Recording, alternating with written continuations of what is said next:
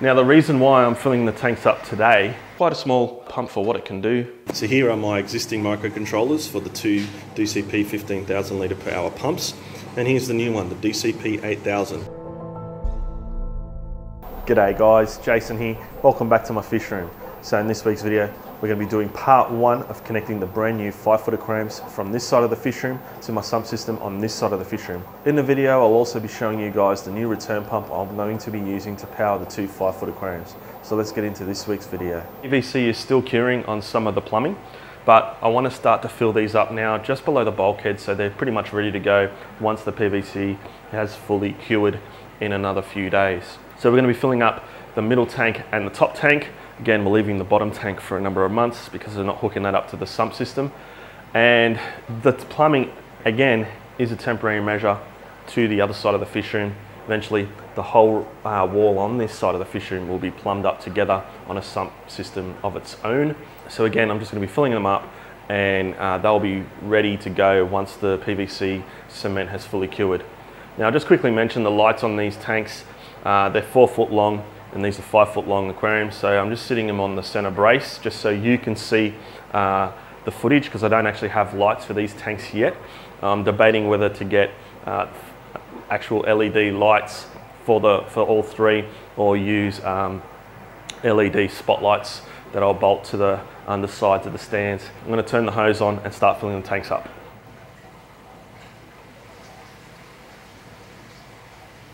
Now the reason why I'm filling the tanks up today and not waiting until the PVC is fully cured is because I'm actually doing a water change. The hoses are in the fish room. I'm doing water changes on all the tanks in the fish room, so I figured while the hoses are in here, I may as well fill them up part way to the bulkhead. So that is why I'm doing it today and not waiting to completely fill them up and then test the PVC cement job that I've done on my plumbing on a later date, because got the hoses in here now. I may as well treat the water that's in here with Tanganyikan Reef Lake salt and buffers to make the pH higher and make the water hard, because my water is quite soft where I am in Sydney. So that is the point of filling them up today, get that water ready to go. Then when I'm ready to test the PVC cement job I've done on my plumbing, I'll finish filling them up, and that shouldn't take any time at all, because I just have to raise the water level just above the bulkhead, and that will complete the circuit from this side of the fish room to my sump system on the other side of the fish room. Also, you may or may not have noticed that you can't see the polystyrene underneath the tanks anymore. I've put black electrical tape on the bottom of the tank just to hide that white line, and just to make it a little bit more neater. So the tanks are filling up. I know these guys don't leak. I've already done tests on them. If you haven't seen that video where I tested the tanks, and unfortunately something did happen in one of those tanks, you can watch the video right here. The bottom tank, if you watch that video, you'll find out what I did with that one. Okay, the tank is almost filled to the bottom of the bulkhead. I'm about to stop it, and I'm going to switch the hose over to the top tank. So I'm going to do that now.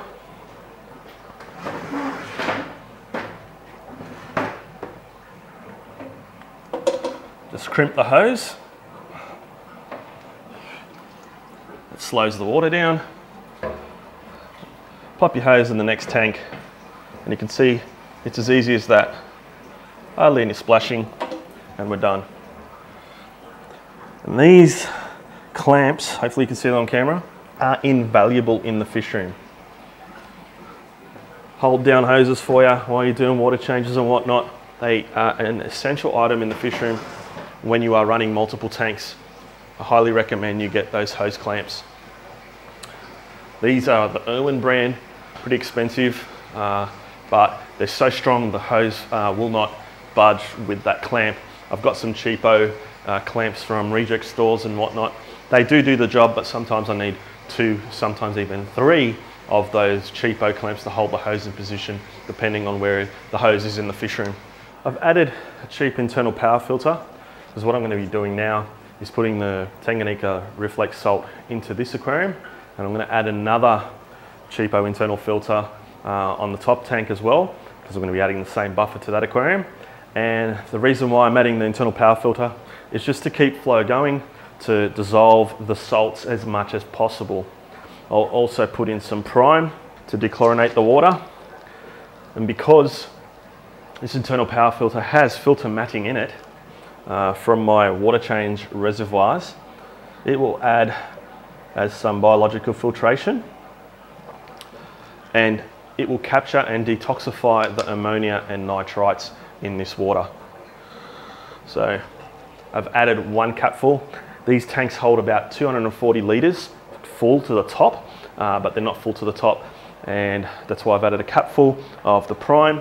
And now I'll add some of this buffer, and you're going to see the water get extremely cloudy, but that's all right.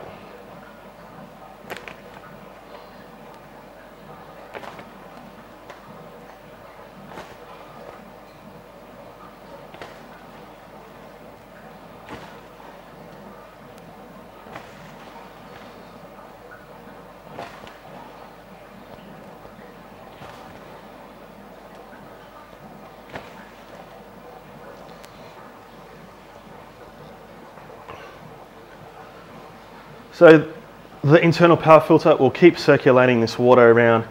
This buffer will eventually dissolve into the water column and it'll be fine. You can see it's kind of settled on the bottom of the tank, absolutely fine. These tanks aren't going to be stocked with fish for a number of days, so there is some time for this buffer reflect salt to dissolve in the water column. So I'm going to do the same to the top tank. So that's added in. I'll add in some prime, a capful for about 200 litres. Anyway, the top tank is looking almost full and popping an internal power filter in this aquarium as well. So all in all, this is how I'm getting these tanks ready, and hopefully, fingers crossed, my plumbing job is good and holds water and is watertight, because I really don't want to be cutting up PVC sections out and redoing anything. I need to get these tanks running so I can pop my fry in these grow out aquariums. So the top tank is full to the bottom of the bulkhead. So I'm going to pop in the internal power filter for that aquarium. Okay, water's now flowing in the top tank as well as the middle tank. That Rift Lake salt buffer should dissolve into the water column, become soluble over the next 24 hours. Again, I've got some time before I add some fish to this, and that's why I'm doing it now rather than on the day that I want to add the fish. It hasn't been even 24 hours yet before the PVC fully cures on some sections of the PVC. The majority of it is fully cured. However, there is 2 joins that I had to do in the past 24 hours to complete the whole system. So it's not ready to have water flow through the entire circuit yet. So I'll be waiting until this time tomorrow afternoon and testing it out. So the PVC cement that I've got, it cures within 24 hours for testing, so it's pretty much good to go. It is the PVC cement that's rated for high pressure systems. So none of this is under high pressure, it's just water that's going to be flowing out of the tanks and into the sump. The return line that's going to be flowing water into the tanks is going to be 1 length of clear vinyl hose, flowing water into the top tank and from the sump, and then it will drain from this tank into the middle tank, and then via PVC plumbing back to the sump. That's how the system will work for a number of months. So there we go, guys, both tanks full. And here is the pump I'll be using to filter 2 of the 5-foot aquariums. Eventually it will be used to filter all the aquariums on that side of the fish room, a total of 15 aquariums when I hook them up to my sump system, to the brand new sump system. That will mean in my fish room I use 3 pumps to filter 35 aquariums, which is pretty good. What I've gone for here is the DCP-8000 made by Jebao. It is commonly available on eBay. A pretty cheap pump, but more than capable of filtering those aquariums, as I've learnt with the 2 existing Jebao pumps that I have in my fish room. The current ones that I have powering the 20 tanks on the other side of my fish room are the 15,000 litre per hour models. I've learnt from them that this model will be more than capable of lifting water to the top rack of aquariums in my fish room with a head height of 5.2 metres. It's pretty power efficient as well, running at 65 watts.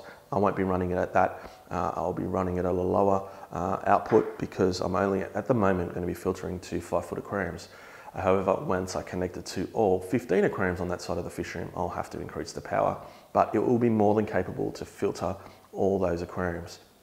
Now, I'm saying that eventually in the future, it's going to power 15 aquariums. I am still unsure, however, of the sump system design that I'm going to run with on that side of the fish room. I might have to forego 2 aquariums on the bottom rack for simplicity in the design, and maybe run those 2 aquariums independently or use them for Daphnia culture. I'm not sure, just because they are so low on the fish room floor.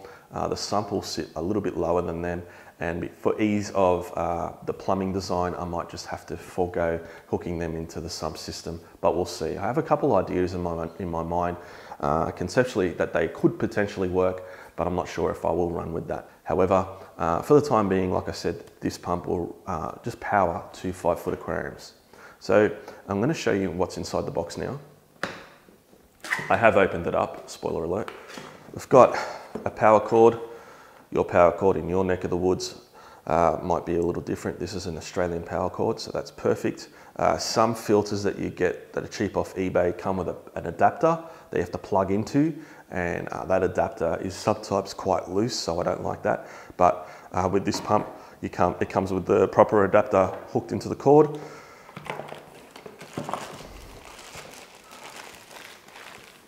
We've got the microcontroller itself. In here is the other length of cord with the transformer. So we've got our transformer here. We've got the little jack here, and that plugs into this port on the microcontroller. The microcontroller then connects to the pump via this cable that has some watertight seals on it and that you screw in. This will be going nowhere near the water. So it just basically plugs in. You can only plug it in one way. It's got a notch cut out for it. And then you screw that on, making a seal. So I haven't screwed it on properly yet. This will be screwed onto my stand for the time being, and I'll have it displayed there next to the other microcontrollers that are in my fish room. So let's have a look at the actual pump. So I'll just disconnect this quickly. And there's the actual pump.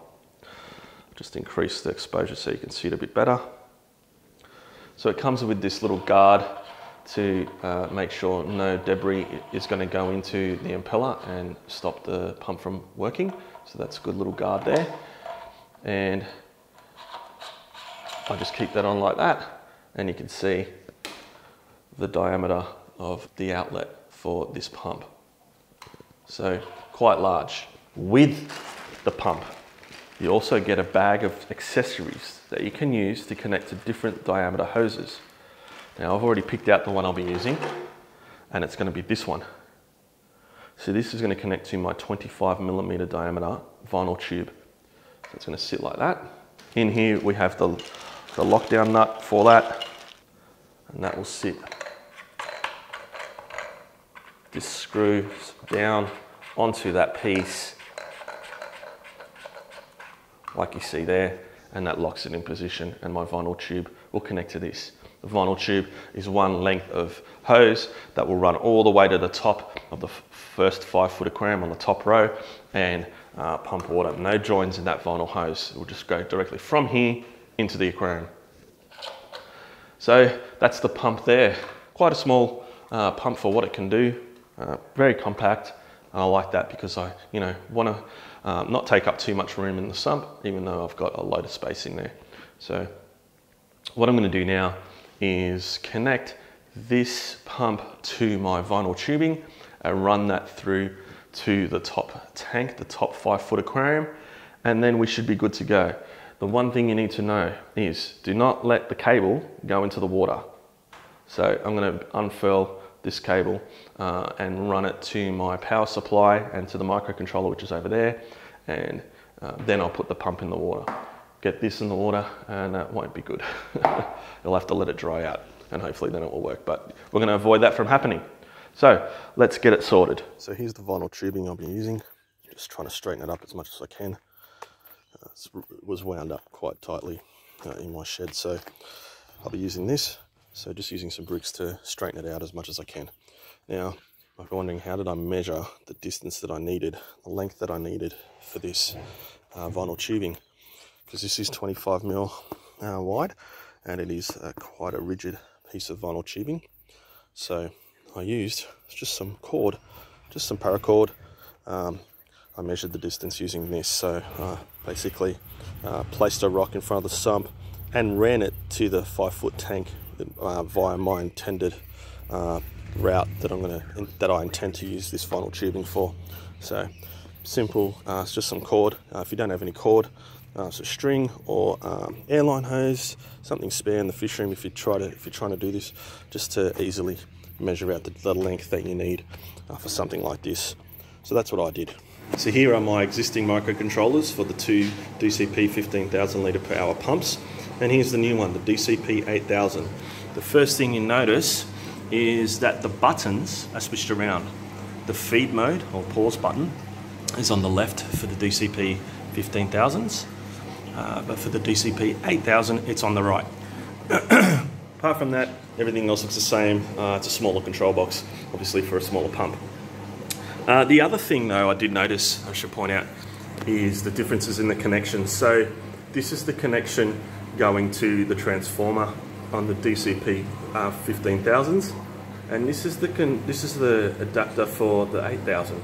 It's just a simple jack. It doesn't have a screw-on attachment on either of the cords. So it's a slight difference. This one, these cords, I guess they're not even really that much of a thicker gauge. They seem to be the same, but they screw in to the boxes, and on the 8000 they don't. So you might want to be careful of this little jack from popping out. So just something to be mindful of with the DCP 8000. The DCP 15,000s do have that sort of jack, but it's more robust and more sturdier. It doesn't feel as loose in the socket as this one does. So I'll have to keep my eye on that, because if that comes out, obviously the powers of the pump is going to switch off, and the tank won't have any flow, which would harm the fish. So I'll just have to be mindful of that. So anyway, what have we got? We've got the pump in the sump. Doesn't look pretty, but it's in the sump with the clear vinyl hose. It runs through the back of the tanks. Again, doesn't look pretty, but I've tried to make this as neat as possible. Again, this is a temporary measure, and then it dumps water out at the top of the tank. This is quite rigid. It can't come out with the force of water coming out of this pipe. Now, the pipe isn't in the water because this tank is going to fill up, obviously. And what I don't want to happen is, if power was to cut, if I was to have a blackout in the fish room, I don't want water siphoning out of this tank back, too much water, back flowing into the sump, because then the sump could potentially flood. Normally on my return lines I have check valves, but I don't have a check valve on this line. So this is going to be kind of sticking out of the water, splashing around water, and that will be obviously aerating the water, as well as preventing too much water backflowing if there was to be a power outage to my sump.